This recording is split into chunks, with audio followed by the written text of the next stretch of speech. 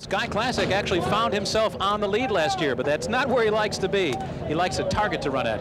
Pat Dale try to cover him up behind horses. In the gate, and they are off in the Breeders' Cup Turf, and Solar Splendor bounces out first. Daros is up close early, and Dr. Devious toward the inside. Sky Classic has eased off the early pace. Navarrone's to his outside early, and then it's Trishai toward the inside. Subotica in between horses. Corrupt is moving 4 wide as they move into the first of 3 turns. Taken off the pace is Quest for Fame, and Fraise will be the early trailer as they move into the far turn. Solar Splendor and Daros, and on the outside, Navarrone is in hand just off the embattled early leaders. Dr. Devious is tucked away neatly with a ground-saving trip, and Sky Classic is right there covered up in behind the lead as they make the turn into the stretch for the first time. The ARC winner, Subotica, is now running in 6th position. He's in behind horses as well. Corrupt is to his outside. Trishai, the filly, is tucked away at the inside. Quest for Fame and Fraise, the opening quarter in 23 and 4. They've run a half in 47 and 4/5 seconds.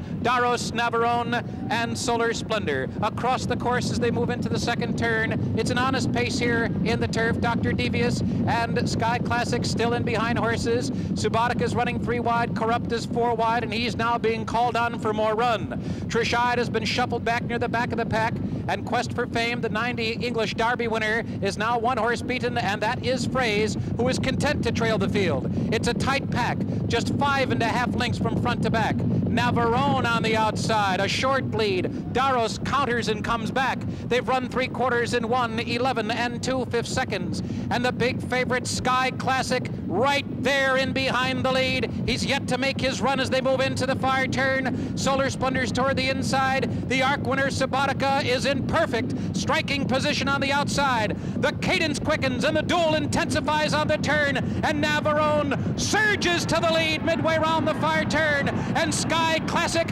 has a clear aim to him as they move toward the top of the stretch. Subotica's on the outside third. Daros is done, and Fraise moves into contention. Navarrone turns for home in front with Sky Classic running by him. Sky Classic takes the lead, but Fraise is coming up the inside, and Quest for Fame is closing third. Sky Classic fully extended.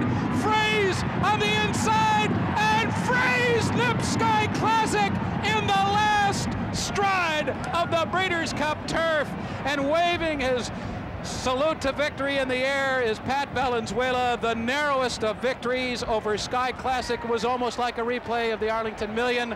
Sky Classic got the lead, and somebody got the jump on him in the last 50 yards. The photo's up, though, so I'd hold all your tickets.